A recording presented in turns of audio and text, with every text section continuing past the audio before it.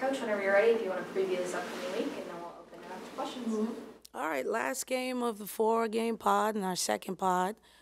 So for us, we want to close this out with a 2-2 situation after losing, dropping the ball on the last two. So, the focus has been, I think one of the issues we've had lately is just our foul trouble and not being able to utilize our depth in the way that we want. And, that has been a focus for us, getting back to who we are defensively. You score 76 points. For us, that's a lot. We thought that would be enough to win, and we didn't. So if I'm going to try to close out a pod, it would want to be a situation like this, I guess, if you worrying about, like, if your team's going to be ready to go.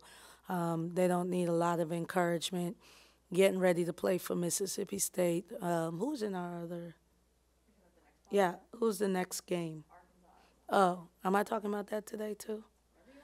Okay. I don't want to talk about that because I'm focused just on Mississippi State, and the last game was electric, and I'm hoping this one has the same type of atmosphere that it did when we went to Starkville. Kind of pulling the curtain back and letting the girls in on the numbers and the pod. Do you think that's helped maybe keep them kind of calm in this past week? Yeah, it's been interesting because they explained to me that they wanted to go 8-0, but they live in like this fairy tale land. Like, I could have told them that wasn't going to happen. I think I even tweeted about it just because I understand that the basketball, the season's long and it has ebbs and flows. And when we went into Auburn, I felt real good about the game, and look how we started. I felt good about every game in the start, but things have been happening that are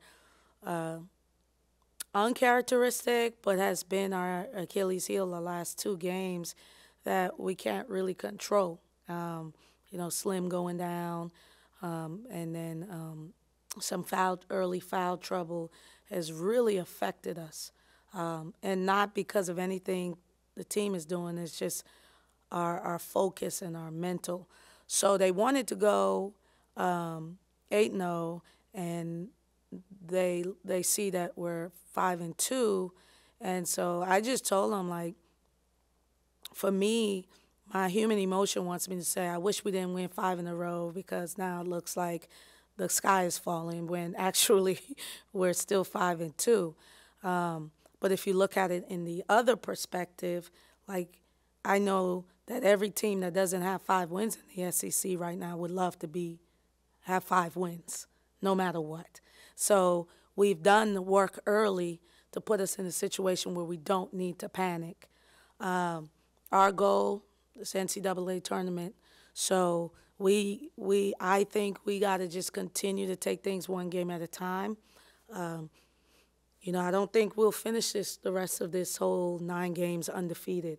That's not we don't have to do that to get into the tournament.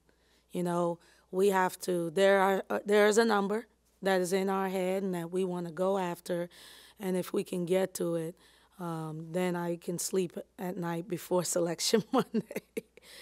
Every game's different. Every situation, every game's different. But obviously, the foul trouble. How is that fixable, or is it just? Yeah. It's fixable. Like, you go back and you look at the fouls and you're like, why are we doing them?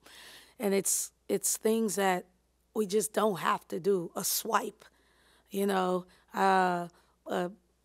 riding someone 96 feet away from the basket, like not even 94, 96. Like, I was intentional about saying 96. Maya getting that foul in the Bama game, like, the girl was out of bounds. So it's like focus stuff, discipline stuff that we need to do. It's not because we're playing driving teams, like, they drive. It's been us not being in position, us not being effectively on the wall, us not dictating and saying, this is what we want you to do offensively. And I felt like we've gotten away from dictating it like we needed to. And so that's something that we've been focused on. I know you're not super big picture, especially deep in the season. Yeah. But help, obviously a win tomorrow, get you kind of back in the win column feeling good, but also would secure the first season sweep in a long time. I know this is an important rivalry. What would it kind of mean to you? Well, it would mean one more victory towards our goal. You know, one more win that we can put in the win column, one more W that can probably allow us to create some separation because there are a lot of teams that are like right behind us that are probably rooting against us. Whereas for us now, we have to root for Auburn. We have to root for Alabama to beat those teams to kind of like even the whole playing field. So it will mean a lot just because of the work our players have been putting in. I've really been trying to assess what we've been doing offensively and defensively. And other than maybe one or two things, that's not the issue right now. The issue is fatigue. You know, you look at the minutes in the last game, 4 of my starters played 40-plus minutes. They didn't have one kid that played 40-plus minutes. It's not because I don't trust my bench. It's because my bench got in foul trouble, and Dez was out. Now she's back. You know what I mean? So it's just stuff like that just, it's our storm. It's our journey, and that's what I'm trying to explain to our team. Like, this is Team 48's journey. You know, I look at the picture in my office. 4 of my starters are no longer here, you know, and Angel and Snuda at one point was coming off the bench. So let's really be honest. Did people think we would be 16 and whatever we are right now? I don't, 5 and whatever we are, 2. I don't think people would have thought that. And so I'm not trying to have like a moral victory. The fact is we have 5 wins and we want to try to build on that.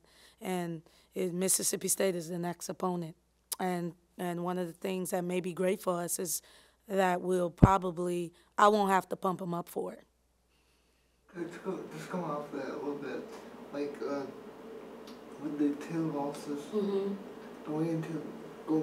forward, how does that help propel your team moving forward, just knowing they can be in that situation? Yeah, you know, it was a valuable lesson, I'd like to think. I felt like when we won the 5 games in a row, and that's why I was so, like, mild-mannered the whole time, is because it's kind of like risque, you know? Like, you win 5 games, and we were hunting down everybody. And I think we forgot that people were trying to come up after us. You know, we were so, like, on cloud 10. Like, oh, we're hunting. Okay, who's next? Alabama, we're going to hunt them. But we forgot, like, they want to hunt us. And so we kind of lost our way and started becoming the hunted. and that's something that our team, you know, last year we didn't start 5-0. So that's something that our team, this is new for us. Whereas, you know, you have South Carolina, they're always trying to be hunted. But they know how to say, nah, we're still going to hunt you. Tennessee, we're still going to hunt you. LSU, nah, we know you want to come and get us, and we're going to protect what we have. This is something that our team is having to learn. You know, until they can catch us up, we're on the hunt, you know, and being hunted. But we still can hunt because we have a number we're trying to reach. And I felt like we kind of lost that, especially after they realized they couldn't go 8-0 to start. It rocked them. And I'd almost like to think that Bama probably beat us twice. And I'm not taking anything away from Auburn. I think they played a phenomenal game, and the crowd was electric. But I just think we never recovered. I'm watching and studying teams, Kansas men, you know, lost to Kansas State. And then went and got blown out by TCU, and then Baylor, like they can't recover. And that's a Hall of Fame coach, you know. So we're all trying to figure out how to recover after you get a reality check of a season and how competitive it is. And that's what we're doing as a team. Taya, is she all right? Yeah, I mean, we're taking it day by day. You know, we're trying to rest her. Taya's tough. Here's what I know. If she can play, she'll play. If she can't, we won't have her. And that makes me feel comfortable. Structural long-term kind of damage or anything like that? No. But as far as her availability for tomorrow, that's still up in the air.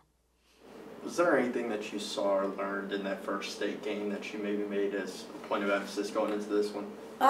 I felt like our first 5 games, we were just on a mission, and anybody that was in the way, we removed them. And we've had big wins on the road.